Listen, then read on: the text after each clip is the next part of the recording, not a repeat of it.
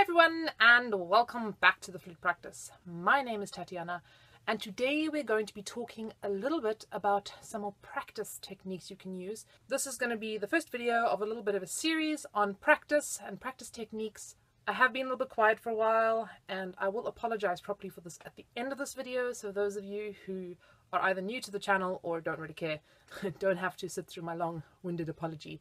Let's go check it out. There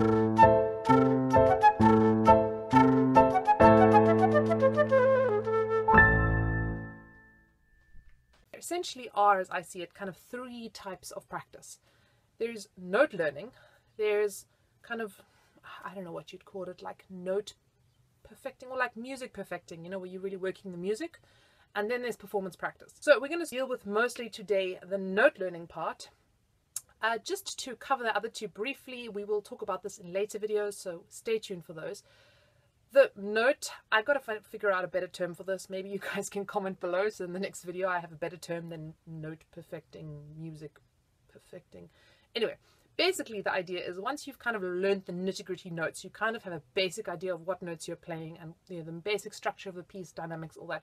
Then comes the real like polishing, perfecting part where you are cleaning up messy runs or cleaning up little passages that you're still struggling with, or you're really kind of working the music, adding all the proper phrasing and dynamics and emotions and all that stuff.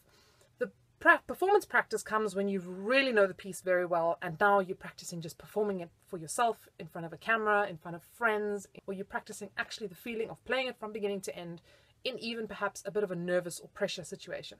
By far the most frustrating part, I think, is the note learning part. I remember I used to get like a new piece and I'd be excited for a whole of 5 minutes until I actually put the piece on the music stand and I'm like, oh my goodness, what do I do? This is, you know, it's difficult. Like, how do you actually go about learning notes?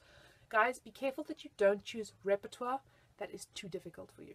This is really important. I think if you are choosing stuff where, you know, like, I don't know, 60% of the piece is just out of your technical ability, it becomes frustrating and really pointless.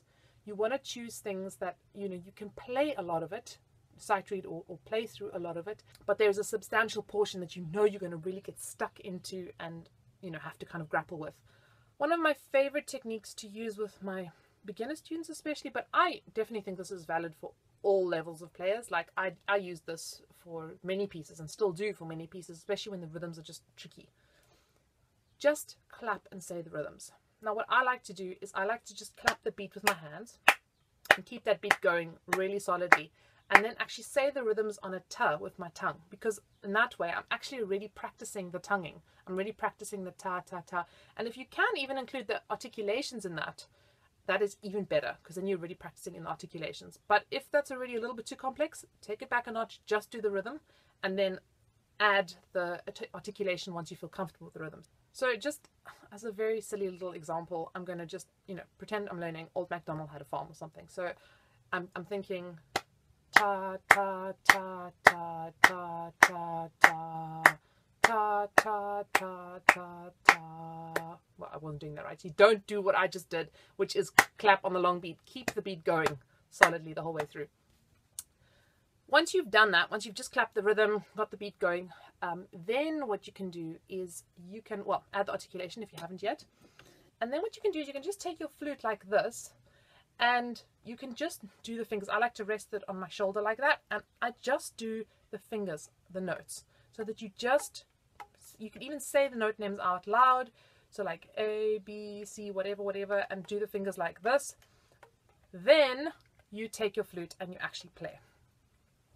Why I find this process so useful is because you're adding layers of difficulty always. So you're first figuring out the rhythm, which is the most important thing, I think, in music. Maybe I'm wrong, but, you know, rhythm is really what makes a piece sound like a piece.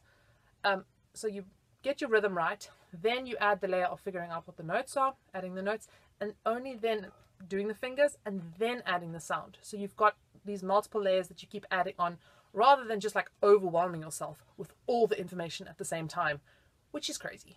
Actually, why would you do that to ourselves when we don't have to, right? What's so important in the note learning process, don't try and play the entire piece, you know, all in one go. I mean, if you want to challenge yourself with a bit of sight reading, that's fine. You can try it. And also sometimes, you know, we do want to play the piece, we like the piece or whatever, we like, I just want to play this piece. But really, if you want to help yourself, practice in small little sections at a time. 2 bars, 1 bar, maybe even just half a bar, whatever it takes, whatever is short enough that you can really concentrate and focus for that amount of time and not feel overwhelmed. A really cool strategy that I used when I was at university, I used to kind of like learn lots and lots of studies and etudes, as I'm sure most of you do. She start at the end of the piece, start at the back. So, you know, what generally happens, we play a piece and we start at the beginning, we play over and over and over, and we get really good at the beginning, and then kind of towards the end we lose focus and energy and all those things, and the end kind of tends to be the most weak. So sometimes I just like to kind of build that process in from the beginning and just start right at the end and work my way backwards. You know, you can get quite structured about this. You can really, sometimes I used to do like line by line. I used to go line by line, even if it didn't make that much musical sense. Sometimes I'd make musical sense, you know, go with kind of more or less line by line, but with the phrases, you can decide how, I don't know, musically OCD you are about that, if that's even a thing. What I find really helpful in this process is decide how much you want to do each day, and decide, you know, give yourself a goal, a realistic goal, when you want to have learned the notes, the basic notes by, when you want to have kind of worked your way through the whole piece. You don't need to learn an entire piece in a day. It's unrealistic, overwhelming, and ridiculous.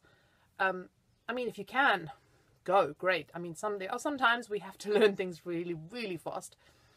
But especially when you're learning this process of how to learn notes, you want to set yourself a realistic goal each day. So maybe say like 2 lines of a specific piece, or if you're really a beginner, maybe even just a bar or 2 bars of the piece you want to learn in a day and have it really good and polished and, you know, more or less in there.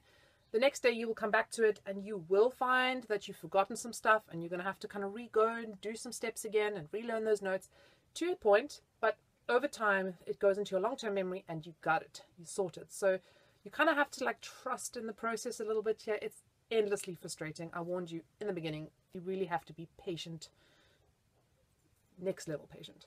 I also just want to say one of the most important things in this process is speed. How fast are you trying to play this thing? Play things slowly. And I know teachers always like slow practice, and you're like, oh, I hate slow practice, and my teacher's just telling me to practice slow because she thinks I'm bad or can't play it. But you know, no, my friends, your brain, your poor sweet brain, can only focus on so much at a time.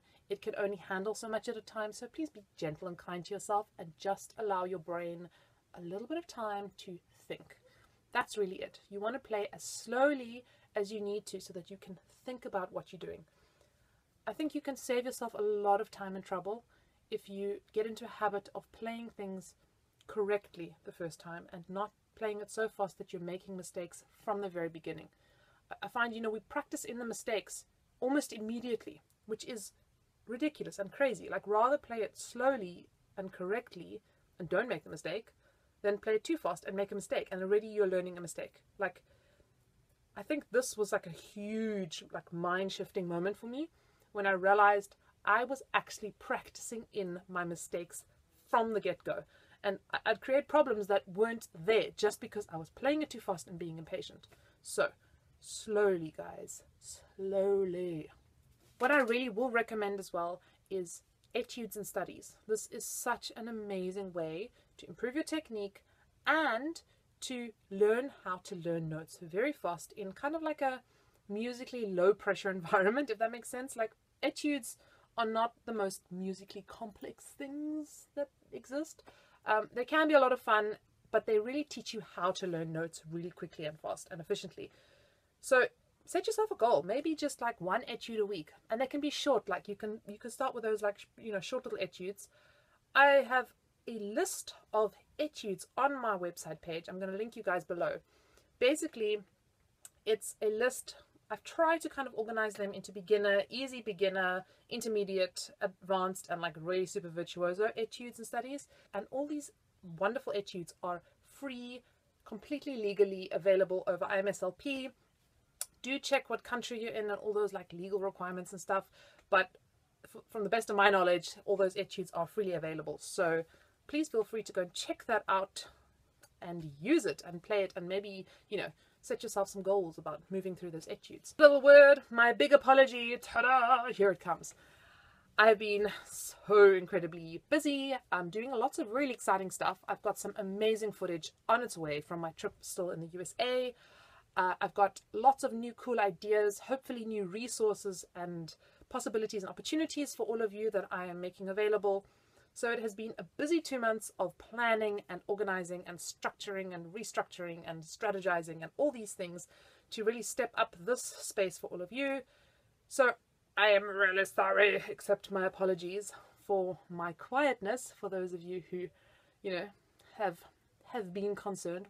I haven't left you, I am still here, so I look forward to seeing how this whole thing grows. Until then, everyone, happy practicing and see you soon.